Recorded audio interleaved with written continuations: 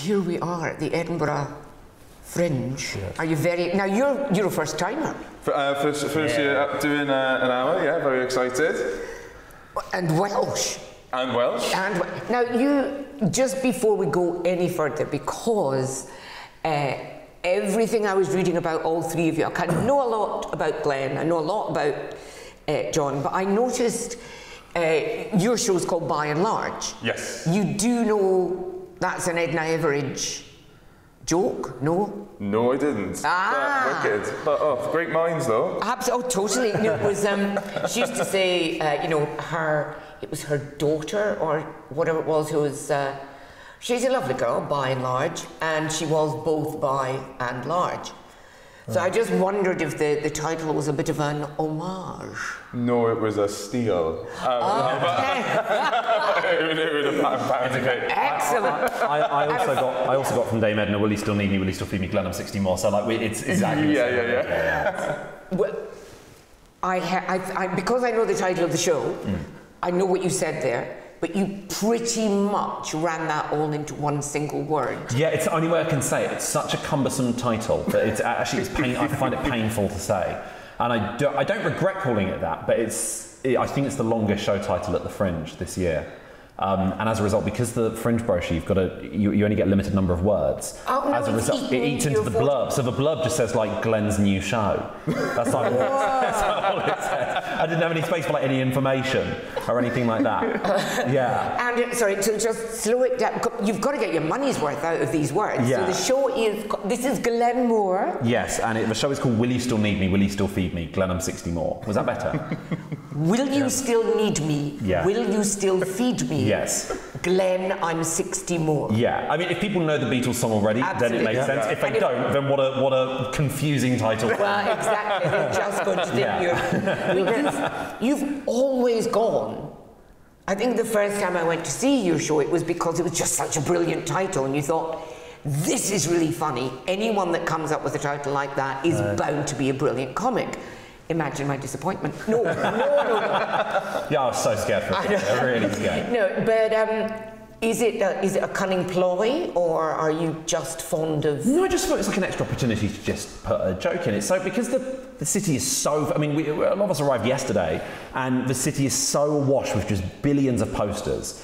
But it is difficult to sort of stand out with just an image sort of yourself. And it's one thing to sort of do something really interesting visually of yourself, but I've got a very boring face and demeanour. We're working with a very limited range here. So all I could really do was try and do something with the title. But as we discovered just almost immediately before the cameras started rolling, you have a tiny forehead. Yeah, basically, there has to be. And we covered that before you said hello. That was the first thing you said, is where does your hairline begin? And it starts here. Yes. No, I don't think it's a tiny forehead, it's just smaller than you'd expect. Well, compared to the rest of your face. That's a whole day, Morgan, all right? Yes, I always thought you just had the world's most massive comb over. Yeah, and I thought that's strange, you know, he's very young, but I'll maybe not mention it because he'd be upset. And then I thought, what the hell? Hello. Yeah, we'll do it in front of a camera. That's more polite.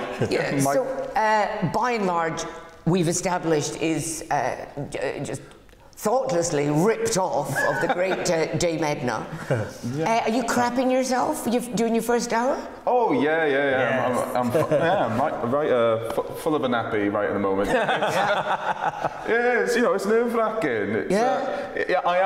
I'm excited, but the nerves are, a sign of non-complacency, fingers crossed. Which, I mean, couldn't help but notice we're really looking, you three, that people who are, you ruined the whole thing. I've just reread your press release, and I don't know why you're here, quite frankly. But people who are that much, dare I think, just funny.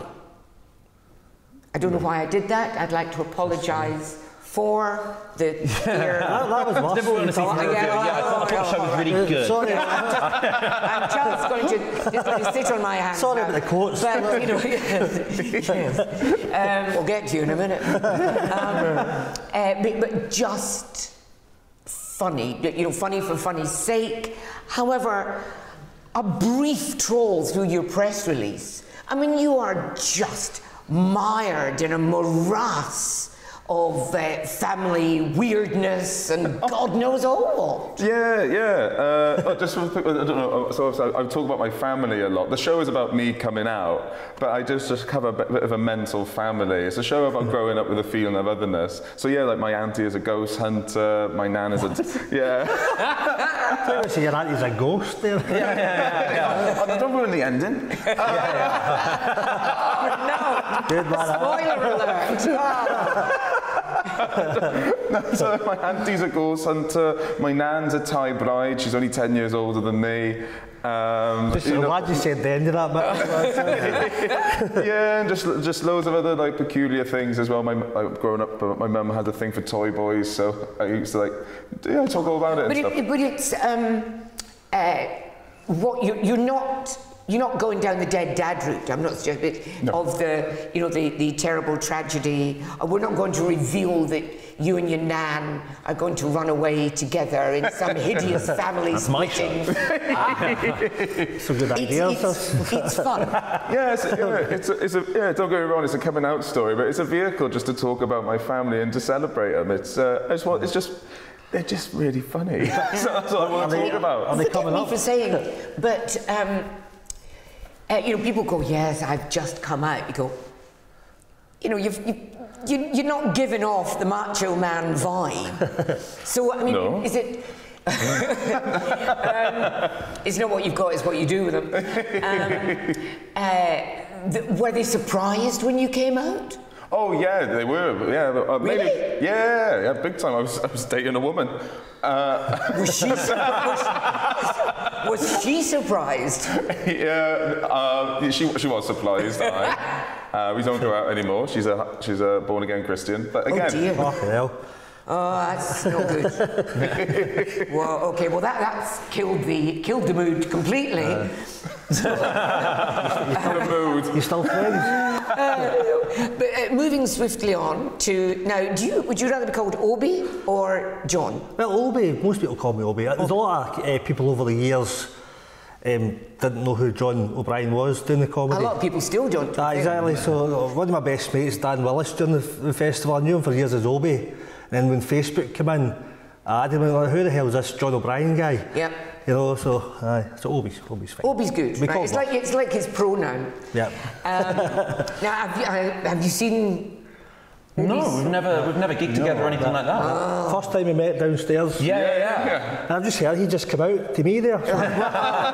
Respect. Do you want to change places? He's not making you feel uncomfortable. No, it's all good. If you feel his hand gripping. I haven't seen loads and loads of your shows. I've seen you gigging and the hour-long show. And what is a joy for a jaded old reviewer and comedy commentator like me is, you go, oh, what's the show about? And you go, well, it's not really about anything. It's just funny and lovely and entertaining, and the hour rolls by, and there's enough banter with the audience to keep it personal, but not so much that you start to think, why couldn't you have just written a fucking show, Sunshine, but that is that kind of comedy has to be something you're born with. Because there's no technique, if you know what I mean, or if there is a technique, it's the cleverest thing I've ever seen, because it looks like... I think, because a lot of it's kind of, I've got middle start end, I've got mixed up, right, so start, middle, end. It's a cunning ploy. But it's kind of that, but if I get distracted, I go off on a tangent somewhere else, and so there's a lot of stuff going on, but I kind of know where I'm ending, but I don't always end there, so it's... So you know where you start, and you've got a vague idea where you're going. And sometimes I'd go somewhere else, and so the same audience, if they came on like a separate night, would get the same beginning, but could just get a completely different. Last year was fun, because these guys never come up last year because they didn't know what it was going to be like. You kind of thought, and now we'd be exactly. Now you're thinking, sounded like the best month ever. So it was good because there was less, because you probably would never have seen me if it wasn't for last year. That's possible. Possible because there was less, So I forgot, I heckled myself there. So I'll kind of, I write, see, as in writing and stuff, a lot of the stuff I write is on stage.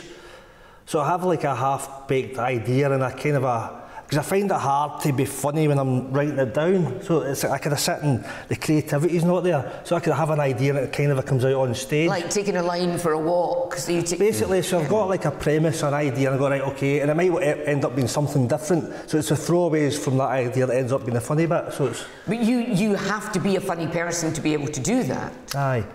So you know what I mean? So, yeah. So I think a lot of it was when I started doing comedy, I was quite lazy with writing, so I had to get good at that, I think, as well. So part of it was getting good at improvising and stuff, so I think that kind of is part of it. But it's one of the other, I haven't seen you yet. Oh.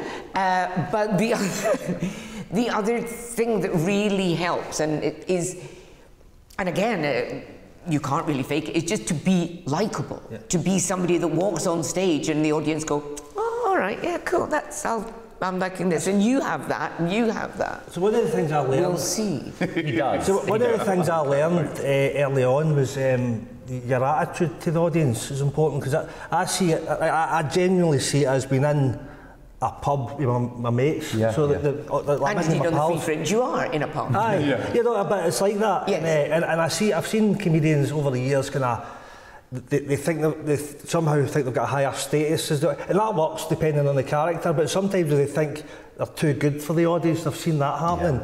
And people go into pretentious dicks, you know, that kind of thing. But I'm just kind of there, you know. You were always very, I remember the very first time I saw you, it was probably your first show, but you just go, aww. I used to get this. Come and see this guy now. Anyone in their 50s or 60s usually would warm to me more than younger audiences or audiences older, because I think they go, oh, it's my son. But then that doesn't mean they then like enjoy your material. They just sat there after every punchline going, oh. And that was actually led to some really difficult shows. Sometimes I know is better than silence. Some shows you'd rather have a groan than nothing. And so the fabulous title thing, did you find it now? Oh shit! I've got to find a punny title for my Edinburgh show. Yeah, the pressure's really on. In fact, it's been really handy actually having the last couple of years away from the Fringe, because that's given an opportunity to spend a bit more time. You've created a comedy and also creating a bit of a backlog of the next couple of years that they'd hopefully be sorted as well. But also, I've had other comedians suggest titles as well, which is nice. So Adam Kay. The guy who wrote This Is Gonna Hurt, he suggested When the Moon Hits Your Eye Like a Big Pizza Pie, That's Amore, which I'm happy with that. Anya Magliano, who's debuting this year, has Please Said Glenn I Have Some More, which I really want to buy off her for future reference. That's clever. Really nice. That's clever. I suppose the real danger will come if one of them takes that title and then develops a show from it. So did you ever want to do a message show or do what the audience will take away from this? You know, no, never. It was always just a vehicle of like, right, I'll write as many jokes as I can first, make sure I've got in the region of say 300 jokes or so, and then go, right, what topics do these tend to be about? So these all could be about this particular job. These jokes are about hating someone, so that's the enemy of the show, that sort of thing, and you take those and then you sort of try and weave them in together. And so it can, the show then changes a lot over the year, and the show will, in March the show will be set in a supermarket, by May it's set in a leisure centre, that sort of thing, because it keeps changing. Because it's, again, you don't think of you, I don't think of you as a one-liner comic, but you are very gag heavy. Yeah, nor would I really want to be seen. I've never just stood on stage and just done 20 minutes of like, oh, these are all just, I've always liked to try and connect them more, because if there is an audience who aren't into one-liners or aren't into jokes, at least they're still getting a coherent story. So that's the way I tried to sort of make it, and it makes it tricky to string together, because some jokes you go, right, this joke isn't credible enough, it's too unrealistic to fit into a story, so that joke can't be in the set anymore. And that's really, like, some of the stuff that I'm most happy with will never be in a show because it's too outlandish to really fit. So that's the only downside. You could do a bit at the end, like some movies used to do outtakes. Yeah, absolutely. You could just say, here's some of my favourite jokes. You can buy that idea off me later. Thanks. Now, what with the ghost hunting auntie and the 12-year-old nan and the coming out and the everything else. And the holy ghost hunting ex-girlfriend.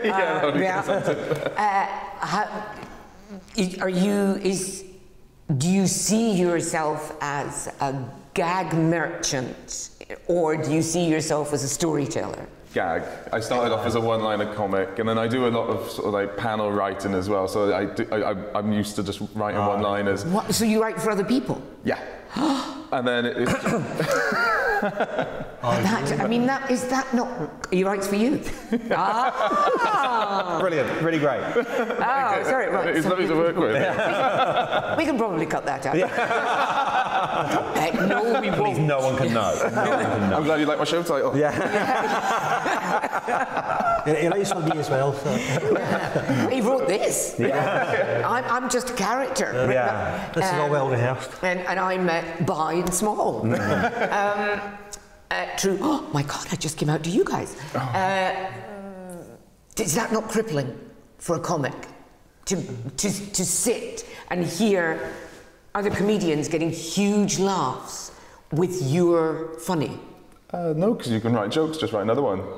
I used to do the same. I used to write jokes for other comics. I loved it.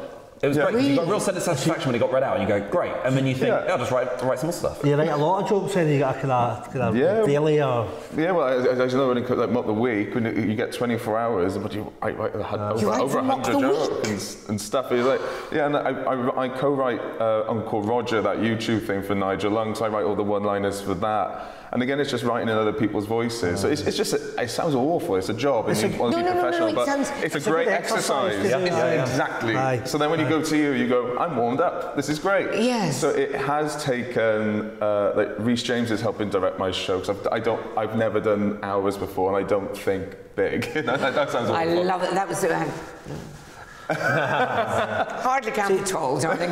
It's that for an hour. There's something I want to do. Like I've been speaking to somebody about writing stuff for ideas for one of the BBC places, and it's like one-liners, and I don't do a lot of that. But I think for me, it'd be a good exercise just to get in more of the habit of doing it. You know, just to add. I would have thought that the comic's ego, performing ego, you'd be crying hot salt tears of rage. It's worse when the joke you wrote doesn't get it. That's what's worse. It then recalibrates what you like and don't like. Because that's worse, but you send a joke in that you really, really like. Just blame the delivery. Yeah. You ruined my joke. But, so your show's like massively packed with crazy characters, life-changing events, and gags. Yeah, that's the idea, and it's just been one-liners stitching it all together. Sometimes, as Glenn was saying, turn it into a story. Yeah, but then I'm trying to learn to pace it a bit better, because at the moment it was just ba ba ba ba ba ba ba ba, and everyone's going, I have to be here for an hour, could we not? So it's been quite fun. Yeah, it's a learning experience, but it's going to show. You're on a learning curve. Yeah, I'm enjoying my curve. Always on a learning curve. And is there the same, I suppose, for any of you, because you gig, and that's going to be like a 10 or 20 minute slot. Yep. Is it more or less enjoyable and fulfilling to do an hour, or is there an element of like that? I'm going to be here for an hour. I've got to pace myself. Or is it great? Now I've got an hour. I prefer an hour. Yeah, same. Really? Because an hour. Well, we're doing a 20. You're kind of not stifled. I enjoy a 20 because it's kind of quick. But you're always doing it for a promoter or a comedy club, and you're kind of. There's no rules, but you're kind of you don't want to go off in tangents as much because you're kind of you want to do a good job for them. Whereas at an hour, it's my hour. So I've got more freedom with an hour. Interesting. So I've got more freedom to chat to the audience and go where I want with it. I think with an hour as well, it can crescendo more. You can link more stuff back to stuff you said earlier on. It's just more of a whole. It's just more of a satisfying experience. And you, as a newbie at the hour, have you enjoyed? I know you said you have to pace yourself, but do you feel like it's going to be more fulfilling? What am I talking about? Shut up. More fun, more to stretch your comedy legs in the hour? I think so. I feel a bit unqualified to say just yet. Ask me again at the end of the month. I might well do that. Because at the moment I adore doing 20s and I MC a lot, but that's just where I am on my comedy sort of journey at the moment. So I'm doing like I'm very fortunate to be like in all the clubs and like doing that. So I'm really enjoying that. But it's a different beast. I know now it's a different beast. How fabulous! So yes. Now you get to plug your show, because that's basically why you're here. All this chat's all very well. So it's on every day at the Fringe. It's called Will You Still Need Me? Will You Still Feed Me? Glenn, I'm 60 more. That's Will You Still Need Me? Will You Still Feed Me? Glenn, I'm 60 more. And it's on at the Cabaret Bar in Pleasance Courtyard every day at 4 o'clock. Love the Cabaret Bar. So nice. Wonderful. I am also every day at the Pleasance Courtyard, Bunker 1. It's 6:10, I think. It's something 6. My show's Morgan by and large, yeah, just fun show. Fun show, sounds good. And I'm doing 3. Yeah, Too many. I know. Too many, man. I mean, he doesn't look like an overachiever, does he? No, thanks. This is a persona. All right. So the first one, 1:10 in the Banshee Labyrinth. It's called Obie, the Power of Imagination. So we're doing something a wee bit different there. And then a compilation show at 7:45, Whistle Binkies, Jocks, Geordies and Aussies. So 2 of my best mates, Dan Willis and Mick Nevin, doing it together. Excellent. Plus guests. And then the Fuck It List is at 9:35 in the Doghouse Hotel. Where's the Doghouse Hotel? I've not seen it, I don't know yet. It's a new venue. It's on, somewhere on Canonsgate kind of area. So I'm not sure, I'll go for a wander now. Yeah, well, I think that'd be a very good idea. You could be late for your own show. The other 2 venues, I know where they are. Yeah. So it's not far, it's only like a 5-minute walk from Whistle Binkies, so it's not far. Cool, excellent. I want to see all these shows. I definitely want to see all these. And I can see these 2. I usually clash with loads of shows, but I can actually see these guys. Yeah. Wow, there's a lot of exchanging phone numbers. There we go, yeah. We sold a couple of tickets already, this is good.